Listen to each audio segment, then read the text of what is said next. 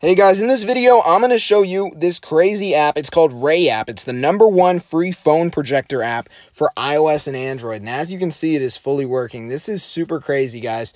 And I need to tell you guys about this app because as you can see, guys, it's fully working projection and it's live and everything. So it's pretty awesome. And I just cannot believe that you can actually go ahead and get this. It's 100% free. And I'll show you guys later, like where you can go to download it. So as you can see, I can literally go ahead and like move around and stuff. So here's what the app looks like, and it's pretty crazy. So yeah, guys, the laser projector thing you can see right here, you can actually go ahead and have all these settings.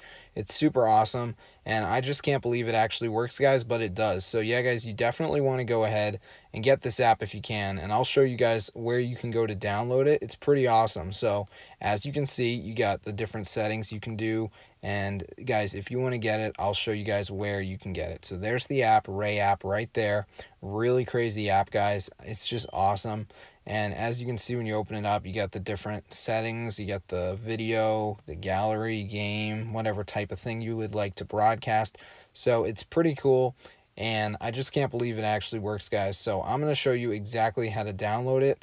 It's really, really simple. So if you want to get this on your device, guys, all you have to do is go to this website. It's called rayapp.co.